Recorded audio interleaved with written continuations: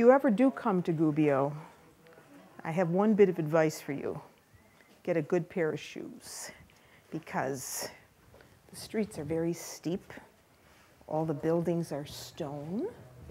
And it's nice to just go on the little side streets to just find the undiscovered little things, like somebody lives here through that doorway, and just to see how narrow the streets were.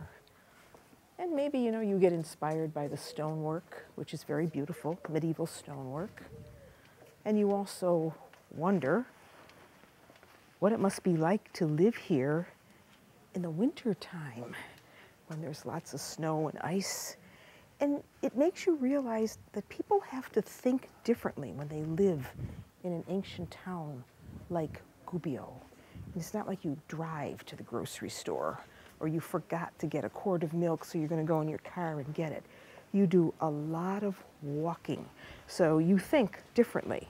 You think about everything that you need at one time so you can save yourself a bit of a hassle.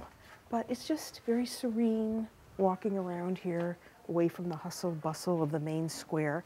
Not that that is really, really busy, but it's busier than this. And just to look up and see what's around you and to realize that all of this stonework was done a mano, because most of these buildings are between the 10th, 13th century.